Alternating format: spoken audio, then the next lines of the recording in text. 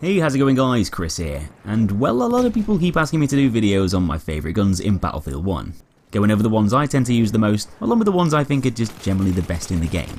Of course, whenever there's a video which talks about the best things in games, it's obviously going to have a lot of very subjective stuff in it, as everyone's got their own idea of what's the best, and everyone has their own opinions.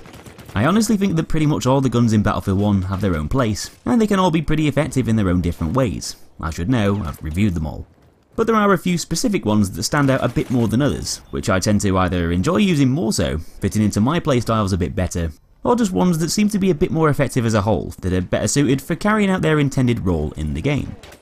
This video is going to specifically run over my favourite assault weapons, and the ones I think are generally best for doing what the assault class was designed to do, attacking the enemy head on within closer ranges, and playing with an offensive mindset to take over objectives and push the enemy back. So anyway, at number 6 is the Shogun Inertial, but more specifically the factory variant. A gun which isn't quite as popular as some of the other assault weapons, but still functions as one of the best shotguns when it comes to overall balance.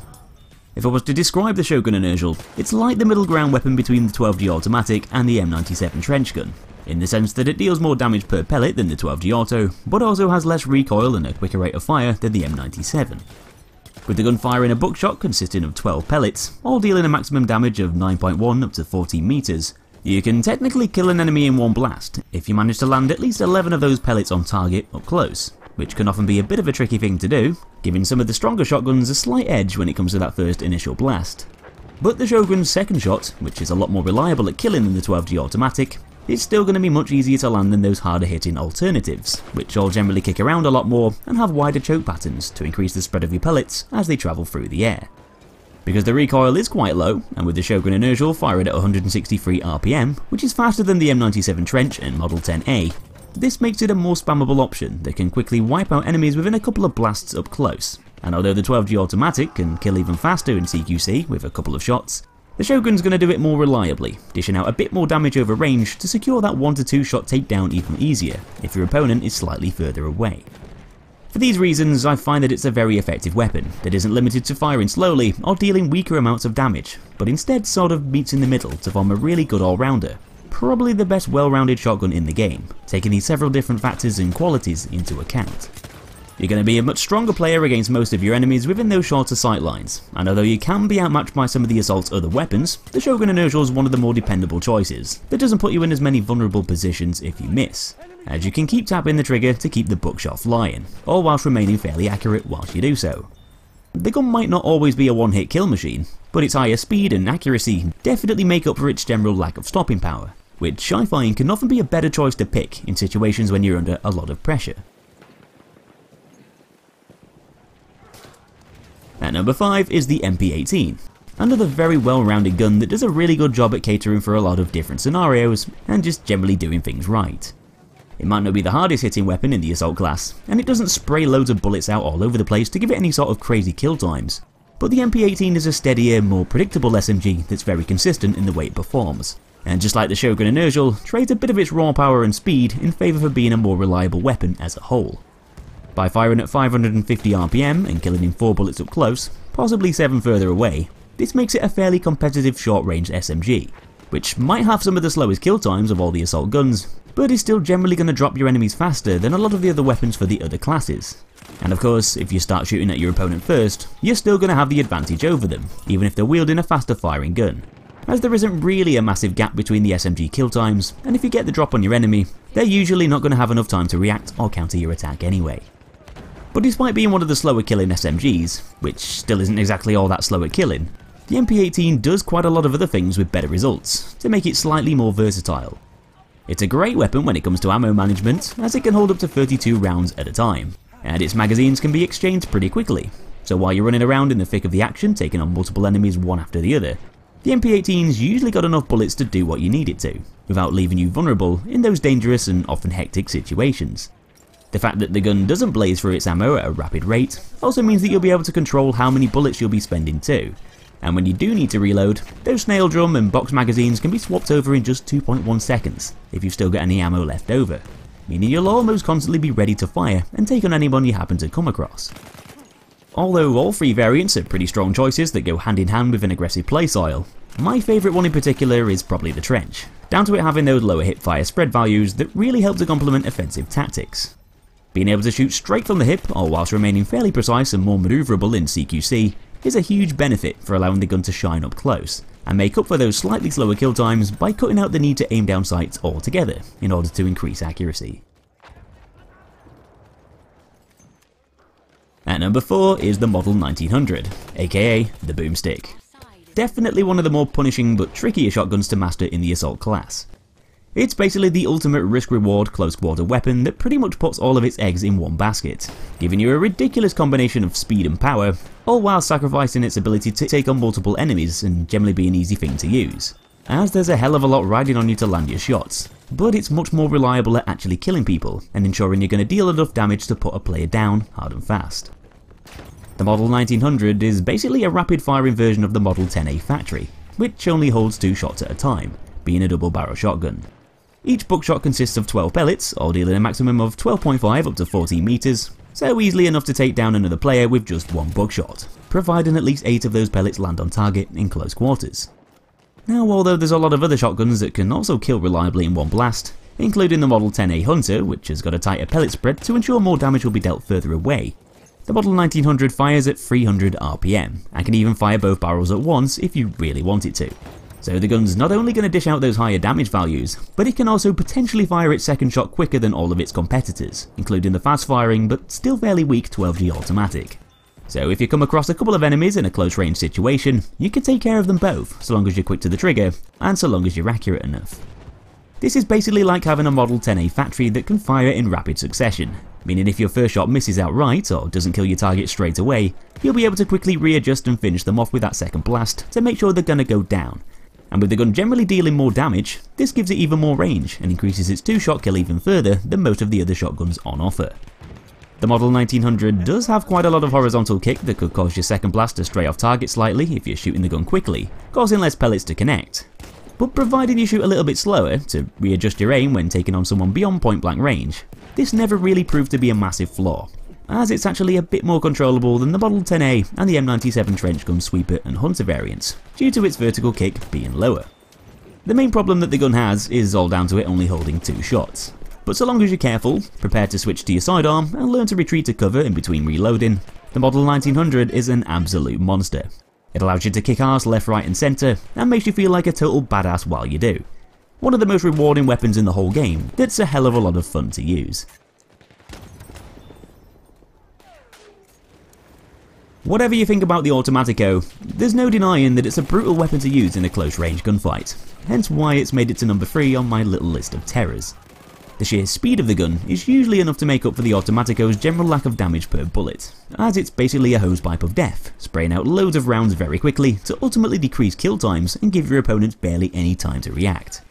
It's interesting to know that the Automatico typically takes an extra bullet to kill than a lot of the other SMGs, but that 900 RPM fire rate allows you to quickly chip off lots of small chunks of health at a very fast pace, which actually helps you out more than you'd think in those hectic war zones, where there's loads of dangerous stuff happening to soften up your opponents.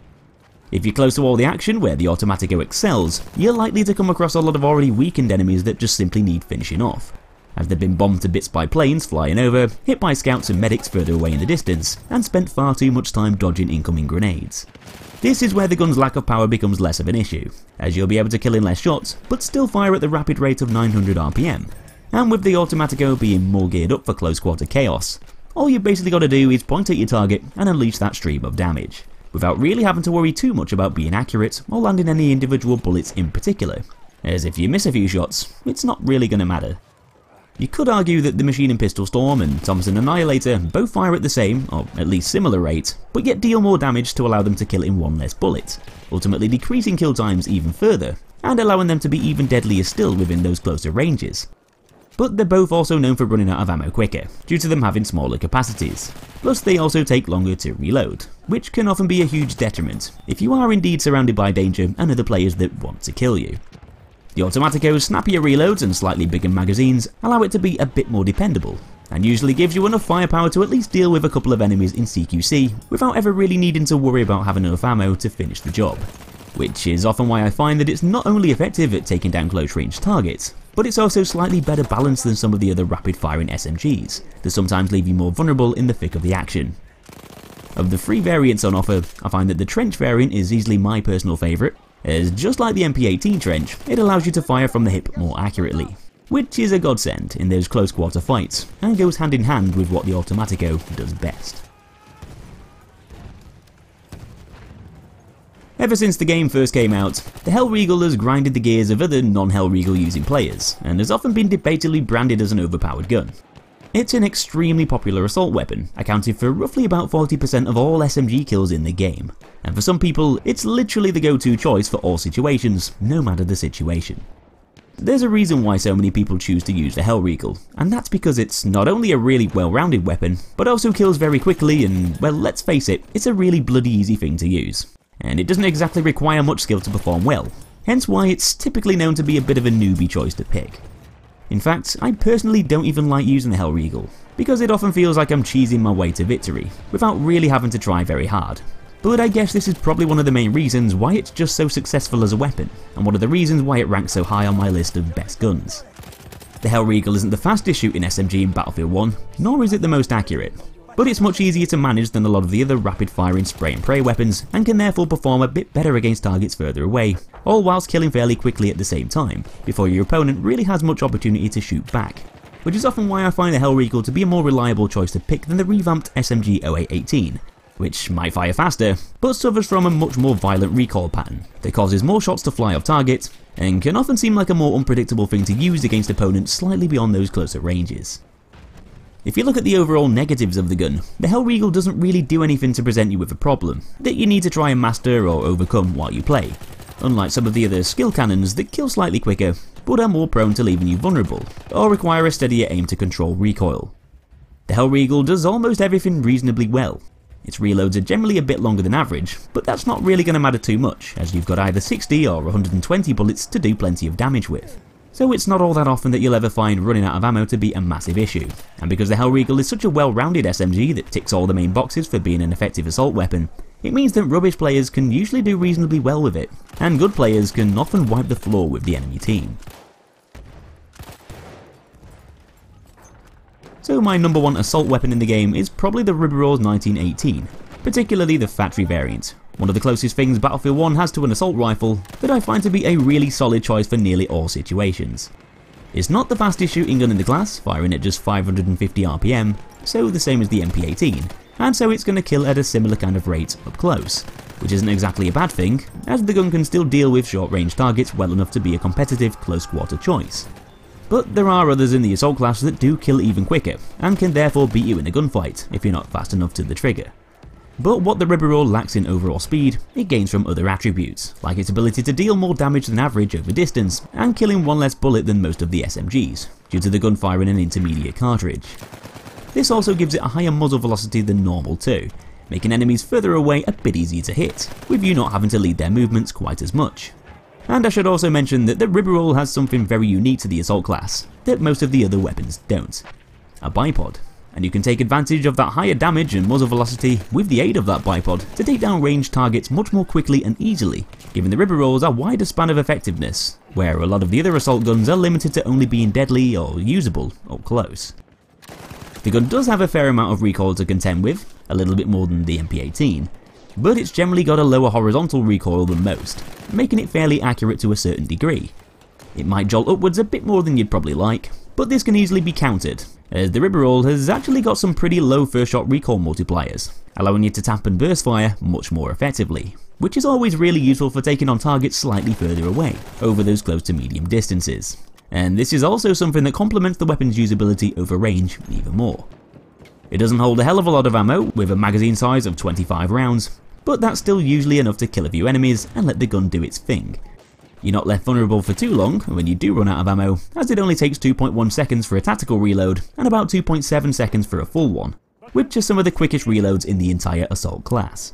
All of these factors combined make the Ribeirau 1918 a very dependable and versatile weapon that can not only perform well in close quarter combat, but can also usually be a more effective gun to use over further distances too, at ranges where most of the other assault weapons would really struggle to deal much damage, or even be able to stay on target. So these are some of the assault guns in Battlefield 1 that I consider to be either my favourites or the best. though I do generally use all the weapons in the game fairly equally, and I think they're all better than each other in their own specific way, depending on the scenario and depending on the user's playstyle. So let me know down in the comments what your favourite assault weapons are in the game, and stay tuned for loads more content coming pretty soon. Thanks for watching guys, and I'll see you in that next episode.